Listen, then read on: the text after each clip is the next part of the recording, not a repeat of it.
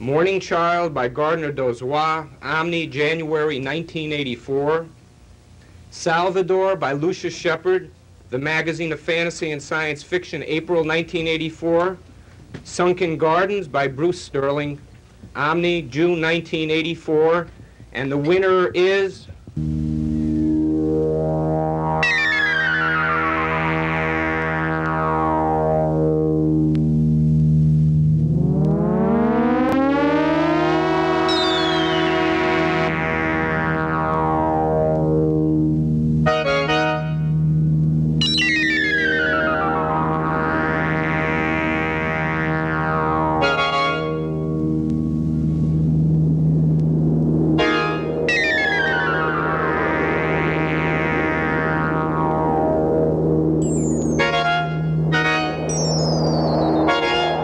Begin with a very special award, and I would like Paul Wilson to introduce this.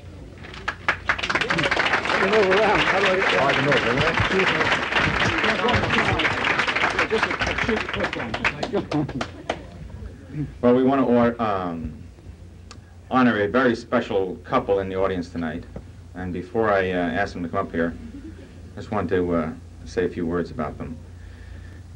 They were in publishing before most of us were born. I've long been intimate with their books. I have bought every science fiction book they published. Not that way. Not that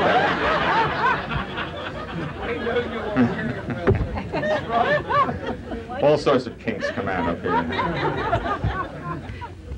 But I didn't know what was going on behind the scenes when they were publishing. So I asked a few people who should know, like David Hartwell, and there he is. And I looked him up in The Way the Future Was by Frederick Cole.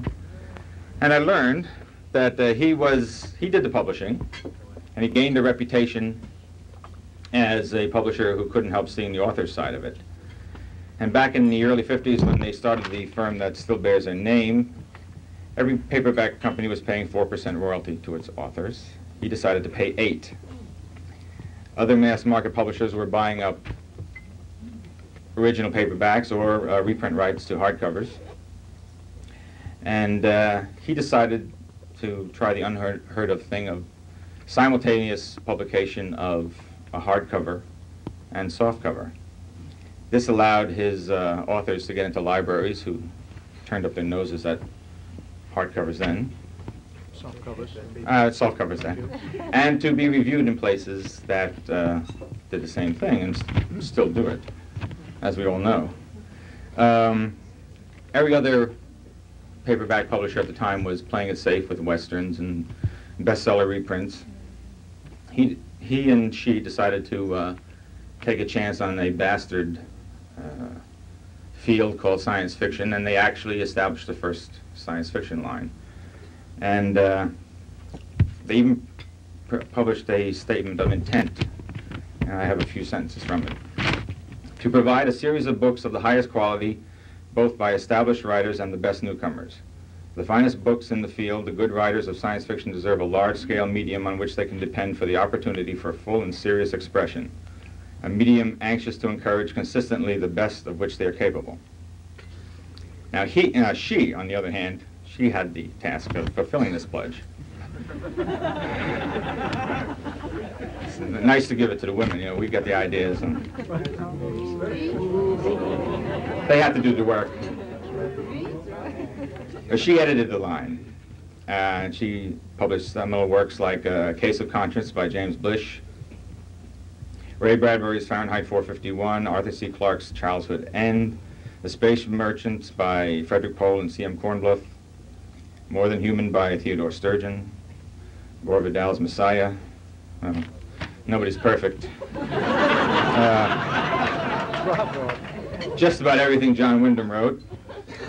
And she also obtained major works from the likes of Poul Anderson, Anthony Boucher, Algis Budrys, Hal Clement, Philip Jose Farmer, Henry Kuttner, C.L. Moore, Robert Sheckley, Jack Vance, Richard Wilson, many others. Fantasy wasn't neglected either. There were horror anthologies like Graveyard Reader, Deals with the Devil, and who can forget Zacherley's Midnight Snacks, Zacherley's Vulture Stew. Right. Yeah. I was Pigeon. No, but really, that was where most of us first met Bierce, Collier, Dunsany, Le Fanu, and Lovecraft. But they lived up to their pledge, and you could always count on their SF to tickle your sense of wonder. But many publishers did that, and that wasn't what made their line unique. They published an incredible variety of SF, ranging from the deadly serious to wild satire. Yet no matter what its tone, their SF never failed to engage the intellect. And, thank you, Charlie. It's spelled Wilson, by the way, Charlie. So we got together at SFWA and we decided we were long overdue in recognizing them. It's not a Grand Master Award, although they are Grand Masters in their field. And they received numerous awards from all sorts of publishing groups. But this one really counts. This is from us, the writers, and this one's from the heart. And it reads, "In grateful appreciation for decades of devotion and countless contributions to the fields of science fiction and fantasy." And if you don't know who they are by now, you're at the wrong banquet. Ian and Betty Ballantyne.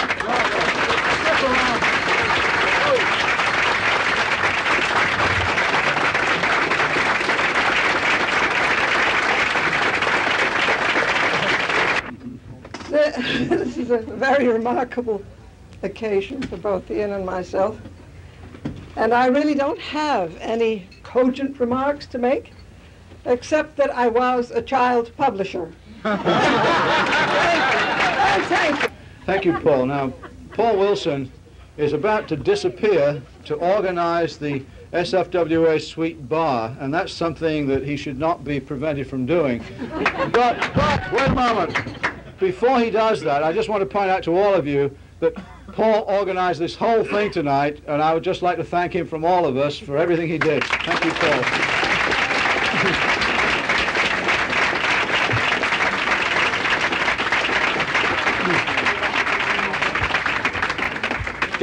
Get plenty of ice, would you? Now we move on to the annual Nebula Awards, and what I'm going to do there is introduce 4 people, one for each category, who will describe the award in that category. First of all, I'd like to call on Jack Dan, who will talk about the Nebula Award for short story. Where is he? There he is. Come up, right. Yeah. If somebody's not here, please let me know. Right?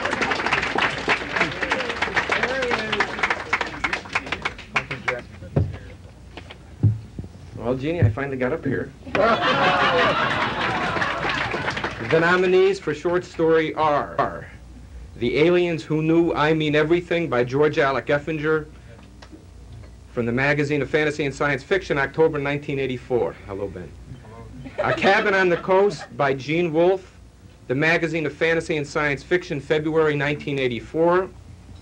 The Eichmann Variations by George Zabrowski, Light Years and Dark, Berkeley. Morning Child by Gardner Dozois, Omni, January 1984. Salvador by Lucius Shepard, the Magazine of Fantasy and Science Fiction, April 1984. Sunken Gardens by Bruce Sterling, Omni, June 1984. And the winner is, this is very hard to read, Gardner Dozois, The Morning Child. Front so you can photograph. Down there, step around so you can photograph.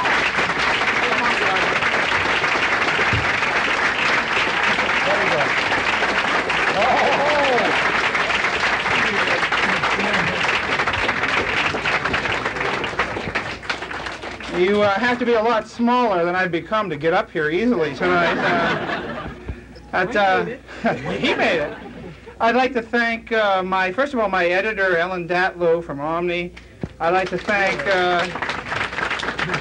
several thousand other people here, but I'll keep it down to a short list. I'd like to thank the people who have given me the most support over the years.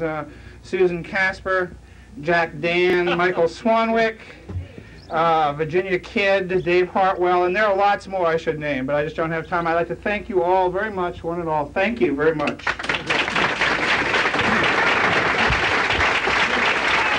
That's it.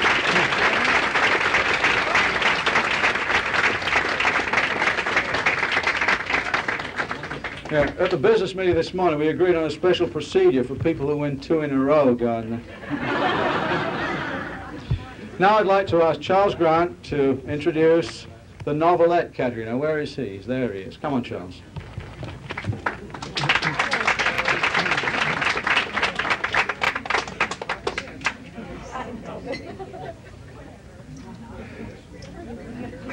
You got the notes.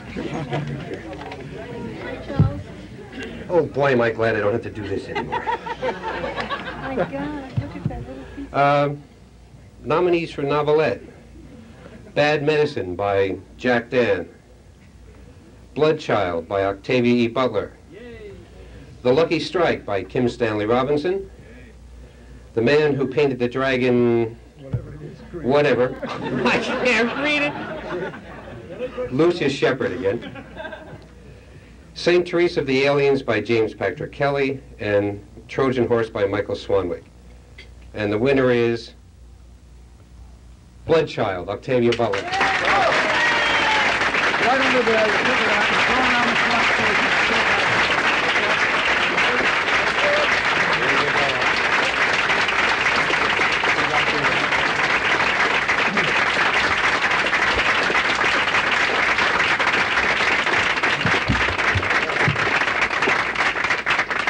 Where was it published?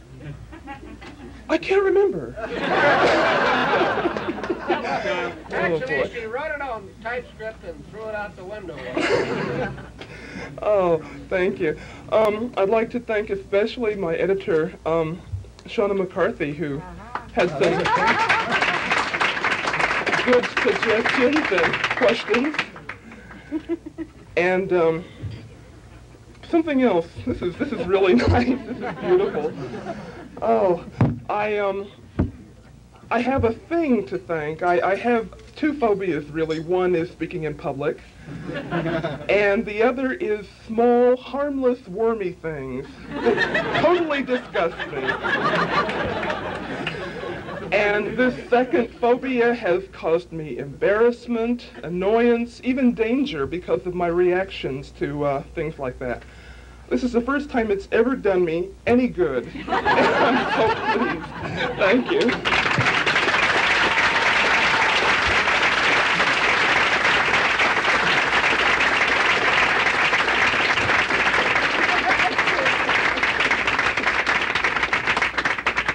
We handle a speaking in public problem. Come next year and we'll deal with a small, horrible wormy thing.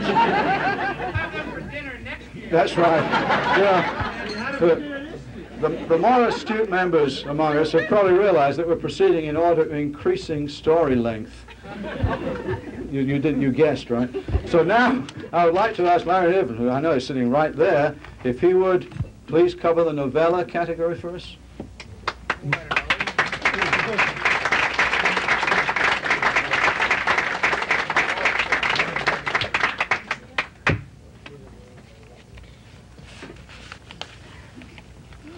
I can't wait for Best Trilogy. The contenders for the novella award are The Greening of Bed-Stuy by Frederick Poole from the Magazine of Fantasy and Science Fiction in July. Marrow Death by Michael Swanwick from Isaac Asimov's Science Fiction magazine, mid-December. Press Enter by John Varley from Isaac Asimov's Science Fiction magazine, May. A Traveler's Tale by Lucius Shepard from Isaac Asimov's Science Fiction magazine, July 1984. Trinity by Nancy Kress from Isaac Asimov's Science Fiction magazine, October. And Young Dr. Esterhazy by Avram Davidson from Amazing, November. The winner is Press Enter by John Varley.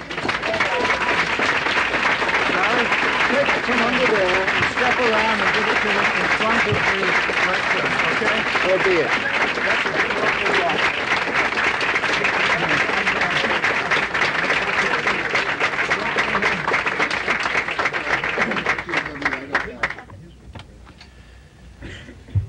Well, this feels like a great accomplishment.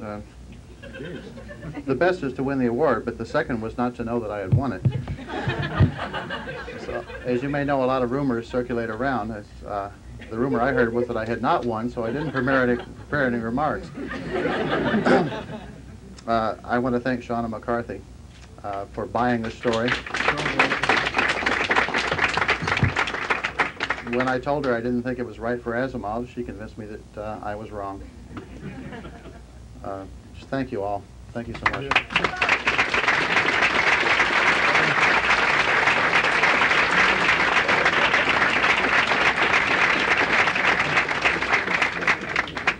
I really believe that because people who don't know in advance don't have shaking hands, which is very interesting.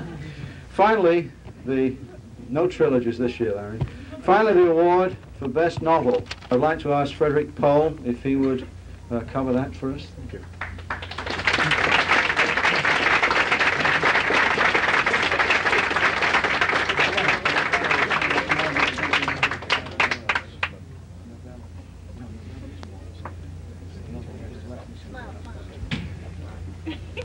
I've just been given orders by the stage manager how to do this. I think I'll do it my own way anyhow. What I propose to do is first I'm going to read the nominees. They are Frontera by Louis Shiner, published by Baen Books. The Integral Trees by Larry Niven, published by Del Rey Books. Job by Robert A. Heinlein, published by Del Rey Books. The Man Who Melted by Jack Dan, published by Blue Jay Books. Necromancer by William Gibson, published by Ace Books. And The Wild Shore by Kim Stanley Robinson, Ace Books. Now, if you'll present your sealed bids, I will tell you.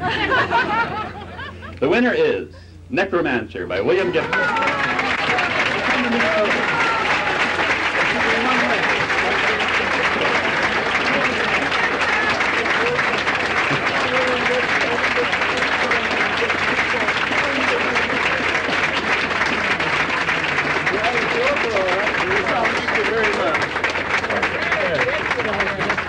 Thank you. Check it out, Joe. We got it. Well, okay. Thank you very much.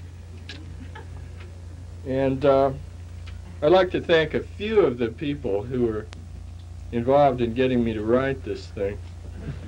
And I'd like to thank Beth Meacham, who was my editor when I did that. I'd like to thank Martha Millard, my agent, and I'd like to thank Terry Carr for suggesting to me that I write Necromancer.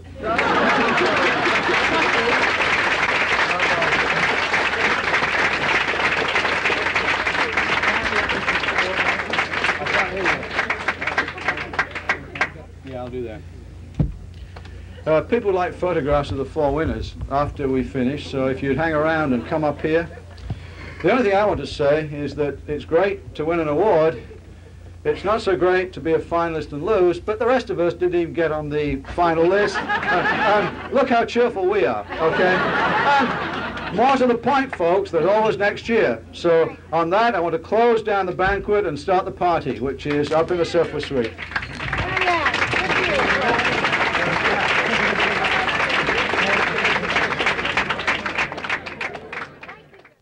Excuse me, Mr. Daly, I introduce you to my father, Mr. Asimov. Doctor, it's a great Doctor, this is Brian Daly. How do you do? I'm fine. What's the name of the... You may call me Seco. Seco, how do you As spell in it? Seco, and ye shall find out. Oh, okay, good. S-I-C-O. S-I-C-O. I wonder if that means he's a sicko. It depends on my programming. That's true. It's never the fault of the robot. It's always the fault of the program. As you have said, my friends, and it really works for me. It always has. Doctor, how's your waltzing? Pardon me? Your waltzing. How good are you at waltzing? At waltzing? I'm not very good at all. Why? Well, perhaps that I could assist you. Please stand on my platform and hold my shoulders. Okay. Are you prepared? I don't know if I am, but... Some enchanted evening, you may meet a robot. Stand by. I will energize hyperdrive. One, a two, one, two.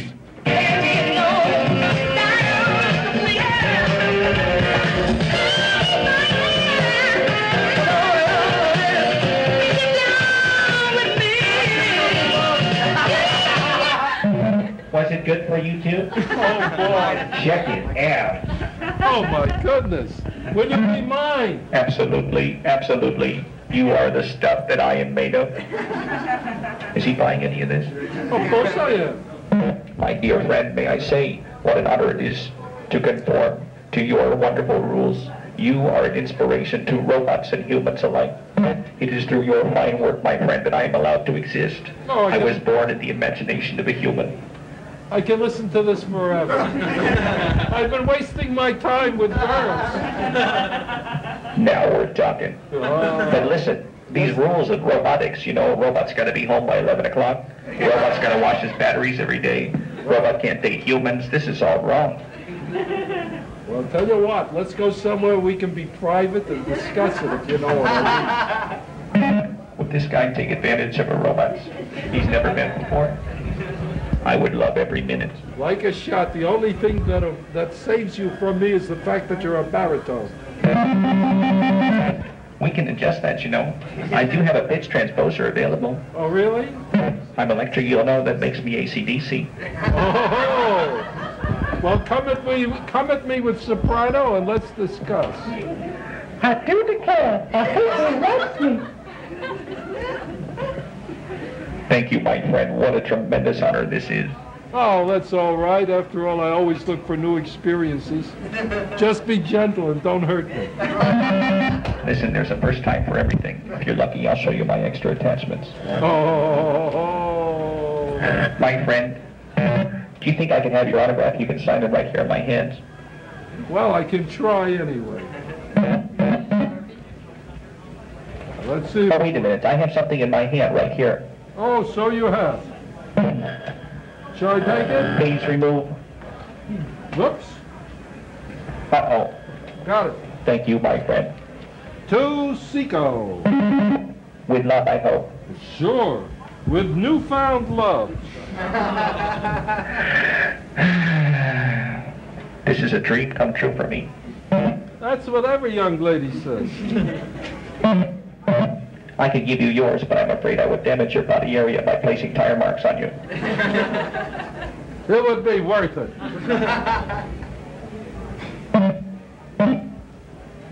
I finally meet a robot. What do? I talk dirty. It's okay. I won't tell your wife. She expects it. Got it. Thank you, oh great one. Oh, my pleasure. I have traveled the galaxies near and far, but now that I have met you, I have finally touched a star. So, and remember, when you tell others of this, and you will, you better believe it. Be kind. Do it again. Oh, that's nice. Now I'll have to. That's great. Okay.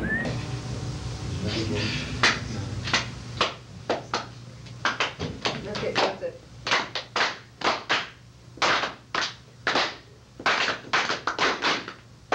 You tell me if you've been drinking. Okay, here we go. We went away. I was just young. Growing up with Uncle Owen wasn't much fun.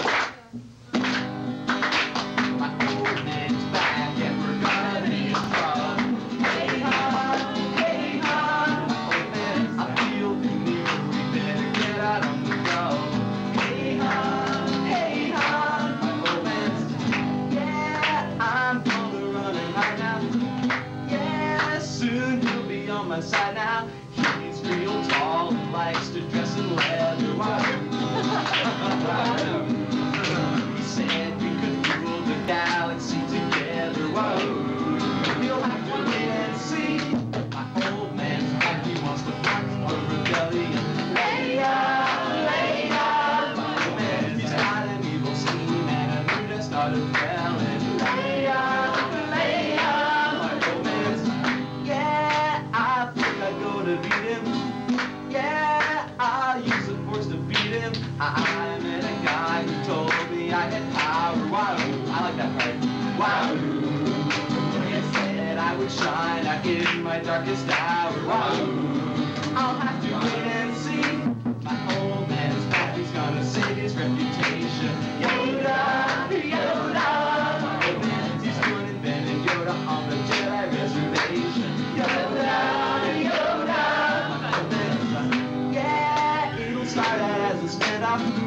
Yeah, and then I'll cut his head off. He's gonna end up wishing he was nicer. Wahoo, wahoo. If he got hold of my sister, I knew he'd slice and dice her. Wahoo, she'll have to wait and see.